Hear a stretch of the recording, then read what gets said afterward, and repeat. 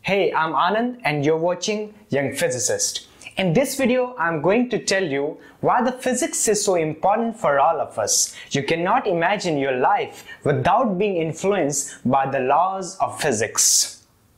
Medical science, engineering, cosmology, chemistry, almost every branch of science uses the laws of physics. If you really want to become a successful doctor or an engineer, you must study or you must know the laws of physics. Next time, when you will walk into the modern hospital, you will find there so many instruments are being used by the doctors. Those instruments were invented because we knew the laws of physics. We can see because of physics. We can hear because of physics.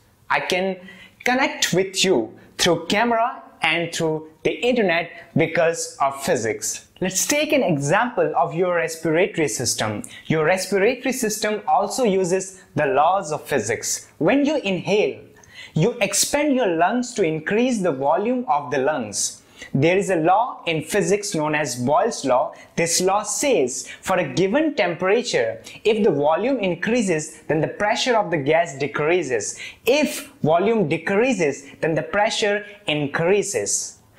So the increase in volume of the lungs decreases the pressure of the air inside the lungs. Now the pressure outside is more than the pressure inside the lungs. So the air or oxygen will rush into the lungs through mouth and the nose.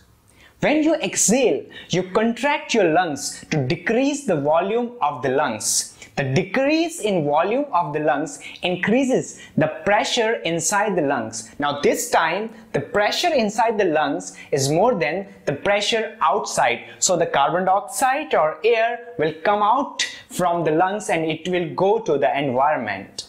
Not only your respiratory system, but the human brain. Yes, the human brain also uses the laws of electricity and the magnetism.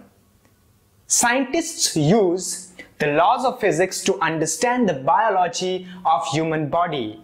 If it's a biology or zoology, you cannot understand these branch of science without the knowledge of laws of physics. Next week, I will come with another video where I will explain how one of the organ of human body works according to the laws of physics. Stay connected with me and please subscribe the channel Young Physicist. Thank you very much.